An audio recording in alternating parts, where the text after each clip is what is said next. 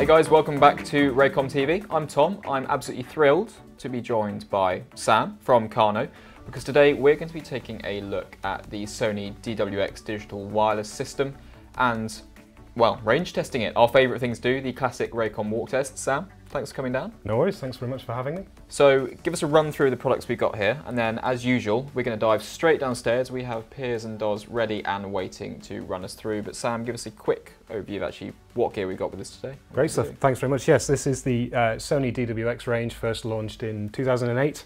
We're now up to generation 3, which was launched in 2018. The ones that we're mainly focusing on today is the slot-in receiver, the micro belt pack and the plug-on, but of course we have got all the accessories, the handheld, battery chargers, antennas, that kind of world. The system's been going, like I say, since 2008. Fully digital system with cross remote on board, has been since the very beginning, where we can remote control our transmitters. It's a fully digital system from start to finish, and the thing that has really brought this back into our lives again is we now have a 25-pin slot adapter for the DWR-R03D. Back in the day, back in 2008, we were on 15-pin only, which unfortunately means it's Sony cameras only. But ever since 2019, we've had the new receiver with a 25-pin, which makes it suitable for the location sound world, which is why we're here today. Absolutely. So let's give the people what they want to see. Let's range test them. Piers, how are you doing down there? Well, it's not quite the usual fine weather that we're used to here for our walk tests, but we're going to give it our best shot. We're actually walking two transmitters from the Sony range. We've got the DWT-B03R, which is the rechargeable third generation belt pack, and we've got the DWT-P01N, which is the plug-on, which we've got here on the boom. And I think before we go, the Wizard of Doz is going to adjust my microphone. Yes. Because I'm currently running 2 milliwatts, and I think that probably wouldn't be a fair walk test. No, fair enough. So here's what I've got in the bag as usual: the Mix Pre 3, my IEM receiver, and the Sony DWR-R03D slot receiver, which allows remote control of Pyers' transmitter, which we'll just do now.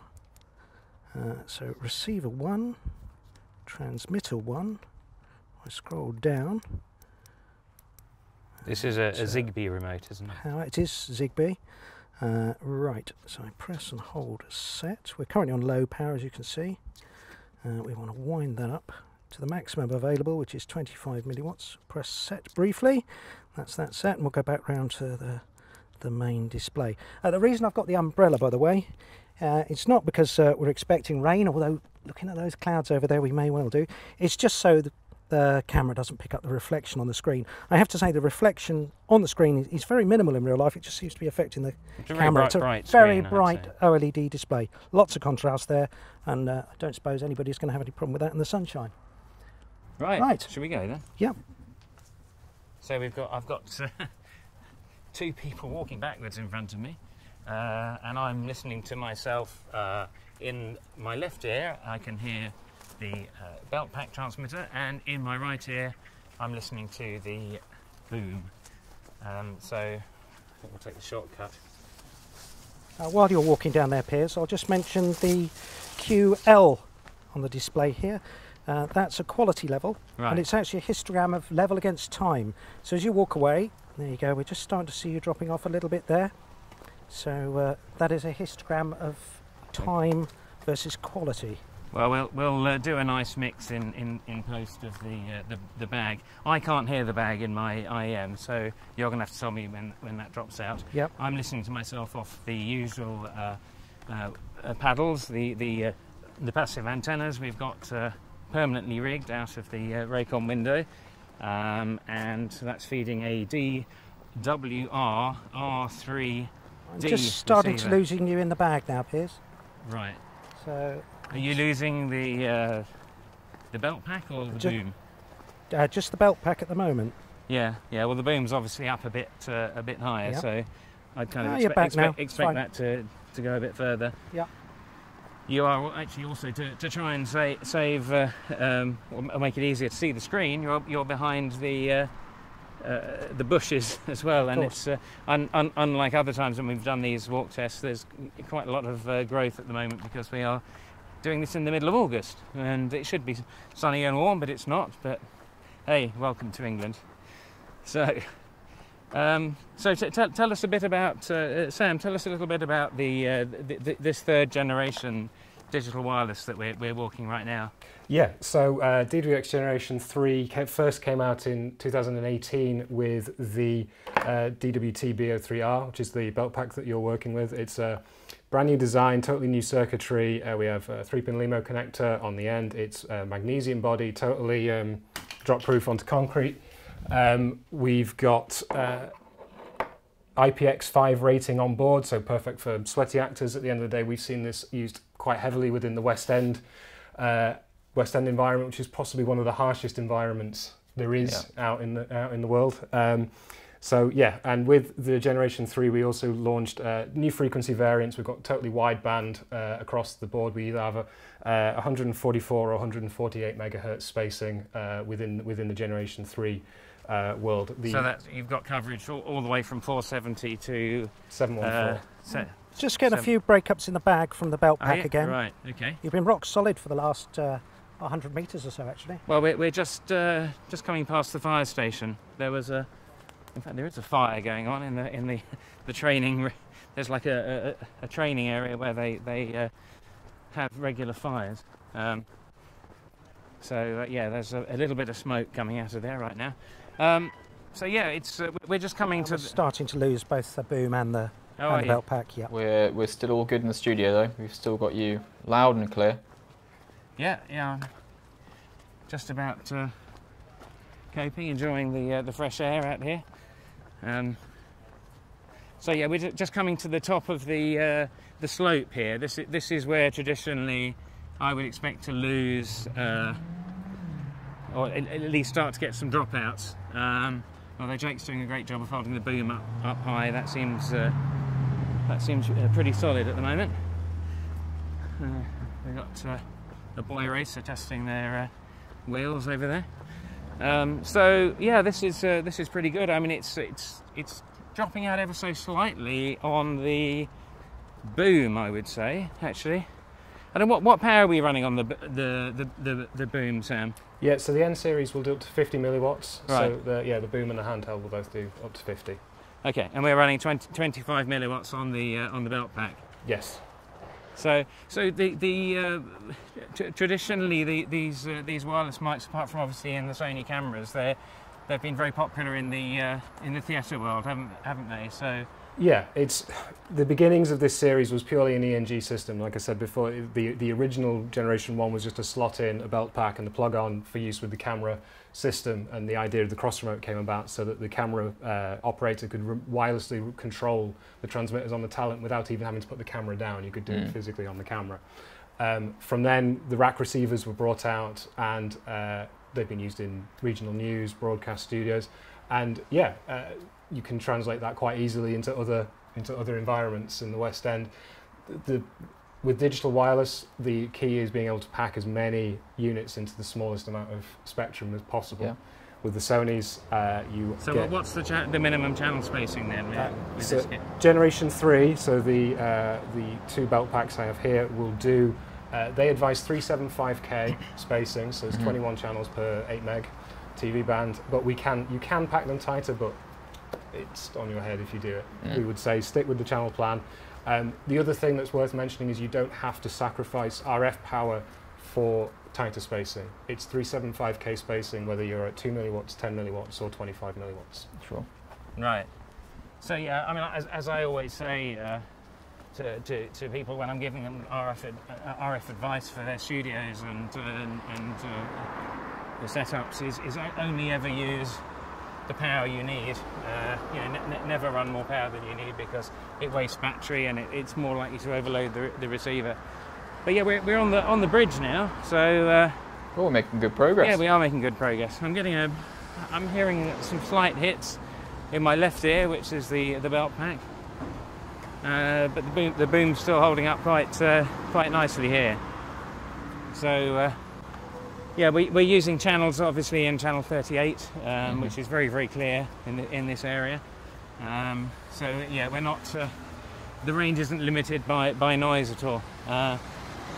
So shall I attempt to cross the road then? I think so. The famous road. But are we going to get the joke from you? Well, I'm actually a bit nervous because I'm not sure actually I'm going to have to be crossing the road right now. But yeah, poor Jake there had to he had to trust me there and trust that I wasn't going to let him get run over. But yes, we're across the road now. And I've still hearing myself quite loud and clear. And we've still got great reception from you up here in the studio. I can hear you loud and clear. What sort of dynamic range do you get from this digital system? Because obviously digital systems, do offer a much wider dynamic range than equivalent analogs. Yeah, the system is 120 dB of dynamic range from the input, and then if you're using the slot in an AES mode or Dante or AES out of the rack receiver, once it's converted to digital within the transmitter, the next time that may ever be converted back to analog is someone's TV or a pair of headphones by the user if you've got a fully digital workflow. The system is linear, 20 to 20K. Like I say, 120 dB dynamic range, no limiters. It's trying to be the cleanest possible system you can get. Excellent. Well, I can still hear myself. So yeah, my left ear is going a little bit. So yeah, the belt pack predictably is starting to drop just a little bit. Yeah, we're getting a couple of little bits. Yeah, I think we're probably just about getting to the. Yeah, I'm hearing it. It's going on both sides now. So I think maybe we'll call it a day here. Of course, when I turn round, obviously I'm now facing the studio, and the aerial now is line of sight. So it's come back again. There's a bus just went past that created a few dropouts, but. Another great walk test. So it's performed really well done, and thanks to the guys from Carno for coming down, and really enjoyed this. Pity you couldn't have brought some better weather. Right, thank you, Piers. Now it's pizza time now, yeah. Oh, absolutely, always pizza time. This has taken a lot longer than usual to set up, so we're all a bit hungry. So we'll get there. Right, thank you, Piers. Cheers. Sam, you're from Carno, so you're the UK distributor for the DWX range. Let's take a look then, as Piers is on his pretty long walk back, which is a good thing. It's a good thing in these situations. Yeah. Let's look at this ecosystem then. We've got a range of products in the studio with us. We touched on them before we started sending Piers on his way. Run me in a little bit more detail actually what we've got here in a deeper dive as such. Yeah, for sure. So the main focus for the location sound world will be this little set here. We've got a bit more of that I'll come to in a short while. The main focus is, as Doz rightly pointed out, the DWR-R03D, which is the 2-channel slot-in wireless receiver. You wouldn't believe this, but this has exactly the same RF system and audio quality as the rack, and the rack is obviously a much bigger system. The key thing that came out with Generation 3, as I showed earlier, was the fact that we now have the ability to change our pin set. So you as a user can have your standard 25 pin set on the bottom if you're going into anything Unislot. Obviously we've got SuperSlot compatibility with Sound Devices 8 series. You can control not just your receiver but all your transmitter parameters as long as you're within cross-remote range. You can do all that from on top of your 8 series. You can still, of course, quite inexpensively shove the 15 pin set on the bottom, and you can run it into a Sony camera straight in, AES in, 2 channels into your Sony camera. It's worth pointing out that we also have a range of adapters that we have specially made, which allow you to use it on cables. I believe today we're using the systems in the bag on a third-party adapter, which gives you HiRos in, and we can have them custom made for someone's use. At the end of the day, it just takes the 25 pin and adapts it. 2 main transmitters to look at. We have, like we said earlier, the DWT-B03R, which is the lithium-ion rechargeable, uses a Sony NPBX1, and you get about 7 hours on a full cycle at 2 milliwatts, which is great. Like we said earlier, it's a brand new design inside. They actually brought out a new codec, which I'll come on to in a sec. for generation 3, which has like the lowest latency, the best sound quality possible. From that, they then developed the DWT B30. I nearly tripped over the codes then. So the B30 and the B03 internally are identical. They sound the same. They're the same RF structure, same frequencies. The only difference is this is standard AA's, isn't IP rated just because of the nature of the design. Sure. And then we have a plug-on, the DWT P01N. This is an older series. This is the N series, but with everything still being backwards compatible, you could use a P01, which is the original. You can still use that with the system. This is obviously phantom power. I think we get about 5.5 hours on phantom power on a pair of AA's. Obviously still runs on a AA sled in the bottom there. Other units in the range, we have the handheld, the DWM-R03D, which has an interchangeable head. You don't have to use Sony heads, you can use DPA. Oh, okay, sure. Anything with the 3-ring adapter. We have a lovely battery charger for the DWT B03R, which allows you to either slot the battery straight in,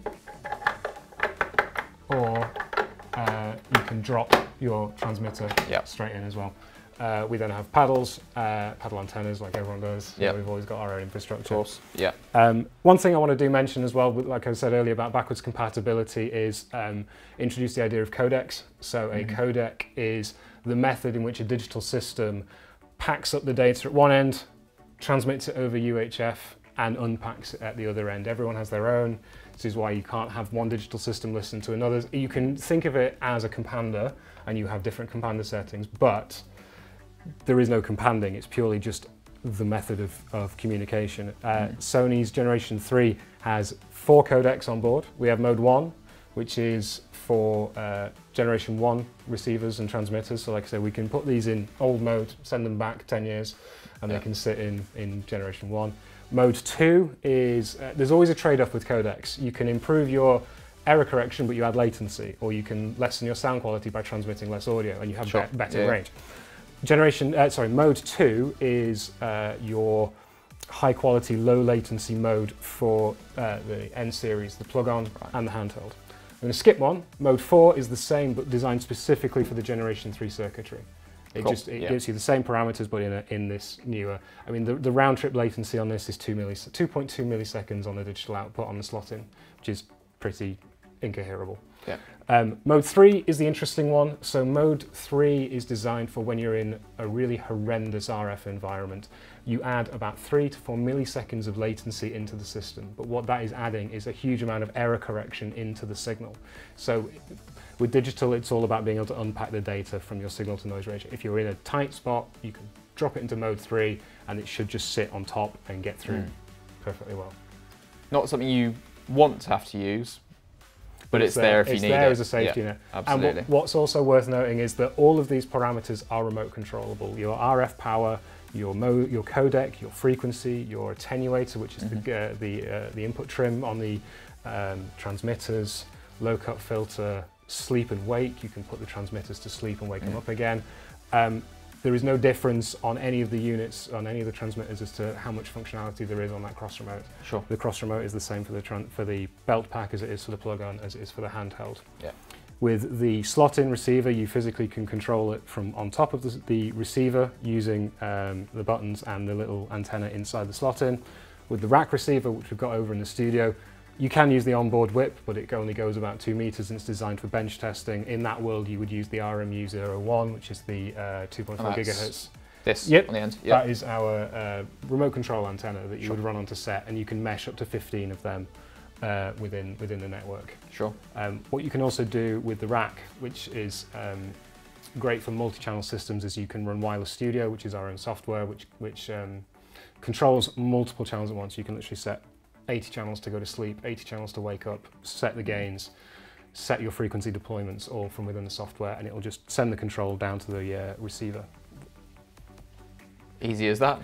It's very simple. It's very easy when you want it to be. He makes it sound so simple. I'm here trying to keep up and he just makes it sound simple. But Sam, thank you so much for coming down. Thank you for Pyers and Doz as well downstairs for putting themselves at risk of the weather yet again for one of our walk We're almost tests. back at the studio actually. You went on so long. That means pizza time. I can smell it from here. But Sam, thanks so much for coming in. Fountain of knowledge. I've learned so much from having you here. Guys, Thank you for tuning in again. Hopefully you've enjoyed it.